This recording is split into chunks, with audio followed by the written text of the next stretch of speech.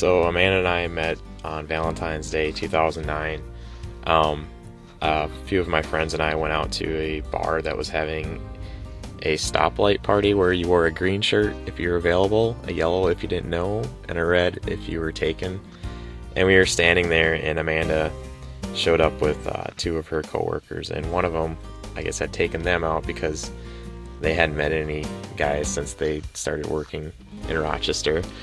So her friend bumped into me on accident and started talking to us, and we all started talking, and I ended up getting Amanda's phone number, and I tried texting her and calling her for about 2 weeks, and she ignored every single one of my texts and phone calls. And 2 weeks later to the day, we were out at another place, and I was by myself, and Amanda saw me there, and she actually ended up coming up to me and talking, and I guess we've been together talking and going out ever since.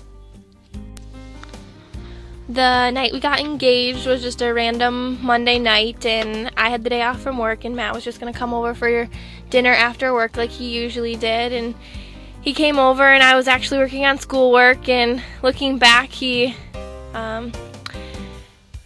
was a little awkward, but I guess I didn't realize it at the time, and he was just talking to me and asking how my day went. And then he went out into my living room and started playing his guitar, and so I came out of my bedroom from reading, and I sat down and listened to him playing his guitar. And as he's playing his guitar, he starts singing, and I've asked Matt to sing on the guitar for a long time, ever since we met, and he was just too scared to sing. And I was thinking, oh my goodness, like, why is he singing? And this is so exciting. And so I just tried to not even pay attention, and I just continued staring into space, pretending not even to look at him because I didn't want to make him nervous. And so he finished his song, and he came over and he asked me to stand up, and I was like, what? Why do you want me to stand up? And he gave me a big hug, and I was just like, this is weird. And he looked at me and said words of which I probably couldn't even tell you, but somewhere in there he said,